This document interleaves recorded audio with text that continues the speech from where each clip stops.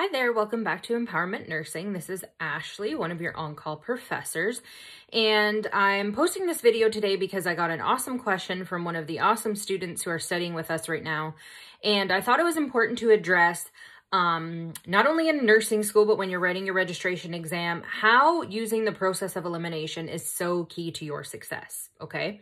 So even after you've studied and you're solid in your content knowledge, you still have to be smart about how you answer questions. We've published a number of videos on different strategies for answering questions, but not one specifically about using the process of elimination. So I thought that this question was a great example of that, and I would share it with you all. So, in our textbook, just to kind of preface what I'm going to talk about, we do have a complete respiratory chapter that goes over chest tubes, all of the parts of a chest tube, and then an entire page of troubleshooting chest tubes and what to do when. So I'm very confident in all of those who study with us and their ability to answer chest tube related questions because it's solid. All of the information's there. We use a balloon to teach and deepen the understanding of chest tubes, their purpose, how they work, etc., etc. So I am 100% confident in my graduates who use our program's approach to answering questions around chest tubes, yet this question still came up, so I thought it was great to share. So here's the question, and work through this with me. While the nurse is transporting the patient's chest tube drainage system falls off of the bed and the chest tube becomes dislodged from the chest wall. What is the nurse's priority action? Okay, so you're transporting the patient to another unit or to a diagnostic test, whatever it may be. The chest tube falls over and dislodges itself from the chest wall. So now this has become an open sucking chest wound, okay? What is the priority action? Priority questions are high-level questions. This means, what are you going to do? You can only choose one thing. If you're only going to do one thing, what's it going to be? Here's the options. A, apply oxygen at 4% and transport the patient quickly. B, activate the hospital emergency response system. C, check the patient's respiratory effort pattern, apply oxygen. D, firmly cover the insertion site with the palm of a clean gloved hand. Now, here's where it gets tricky. One of the biggest take-homes in our teaching specifically, and in a lot of NCLEX prep course teaching for chest tubes, is that you never ever tape down a chest tube on 4 sides. Why? You have to have a way for the air to escape, but for air to not continue to enter. If you tape down a chest wound on all 4 sides, you will cause a tension pneumothorax, which is an even bigger issue than having a sucking chest wound, and can lead to even bigger problems. So when you enter into this question with knowing that solid content, you never tape down a chest wound on 4 sides. Knowing that solid content, if you don't use the process of elimination and some critical thinking, is going to get you the wrong answer. Let me show you why. A, apply oxygen at 4% and transfer the patient quickly. B, activate the hospital emergency response. C, check the patient's respiratory pattern and effort, apply oxygen. D, firmly cover the insertion site with the palm of a clean gloved hand. It comes down to this, ladies and gentlemen. A, apply oxygen at 4% and transport quickly. You're leaving the chest wound open. Air is entering the pleural space. It's going to push the lung and the lung is going to collapse. B, activate the hospital emergency response system. That means you're going to do nothing. That means you are going to take no action whatsoever. Incorrect. C, which a lot of students would choose. Check the patient's respiratory pattern, effort, and apply oxygen. So you're like, that sounds good because I'm assessing, I'm keeping a watchful eye on the patient, I'm putting oxygen on the patient.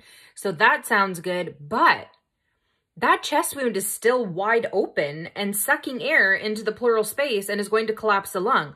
So all of the work that entire chest tube drainage system has done is being undone by that chest wound remaining open. The only possible answer here is D, firmly cover the insertion site with the palm of a clean gloved hand. Why? When you use the process of elimination, D is the only option that stops air from entering the chest cavity. And that is the whole goal of having a chest tube. okay, is getting the air or the blood or whatever is in that chest cavity out to allow the lung to re-expand. So D is literally the only option that will stop air from entering the pleural space and collapsing the lung. Even though if you have that solid rationale of you never tape a chest tube down on 4 sides, technically putting your hand, your clean gloved hand over the surface of that will still allow for air to escape, but it's more importantly going to stop air from entering, okay? And it's a brief moment in time. So I thought this was a really, really great demonstration of how, yes, you have the content knowledge, you have the solid principles, but you still have to implement process of elimination and critical thinking in selecting your response. Because the principles, if they're not applied correctly, can lead you to the wrong answer. So I thank the student for sharing this awesome question with me. It really led me to think of how important it is to look at all of the answers, not jump to a conclusion in terms of what your response will be, but know, okay, stop before you choose and think, a chest tube, what's the purpose of it? The purpose of it is to evacuate air or blood or whatever it might be, exudate out of the pleural space to allow the lung to re-expand. One-way exit of that. It's not going back in. If it's allowed to go back in, that defeats the purpose, okay? So ask yourself before you look at the answers, what do I know about a chest tube? What do I know about the safety around a chest tube? What do I know about troubleshooting a chest tube, okay? And then take the options one by one. Applying oxygen at 4% and transporting quickly, that just doesn't even sound like it would be a good transport quickly to like define that. Activate hospital emergency response, that's like, I'm going to do nothing. C is an answer that a lot of students would gravitate towards, checking the respiratory pattern and effort, applying oxygen. But D, if you use critical thinking and elimination, D is the only option that stops air from entering into the pleural space, which will cause the lung to collapse. So despite knowing we don't tape down on 4 sides, D is the right answer. Because in this situation, with the options provided to you, it is the best choice. So never forget in answering questions, it's not always what you would, in your own words, term as the perfect choice. But when you're presented with options that are less good, it becomes the best choice of the 4 possible options you're given. And that is very, very important to remember. You're not looking necessarily for the perfectly worded perfect choice. You're looking for what is the best option out of the 4 choices you are provided with. And using the process of elimination is a great way to get you there. So stay tuned to our channel, subscribe to our YouTube channel, N-Powerment Nursing. Join us on Facebook, N-Powerment nclex-pn test prep. You can follow us on Instagram at @4empowerment for more nursing tricks, tips, and advice for your incredible success. Thank you so much for joining me. I'll see you next time. Bye.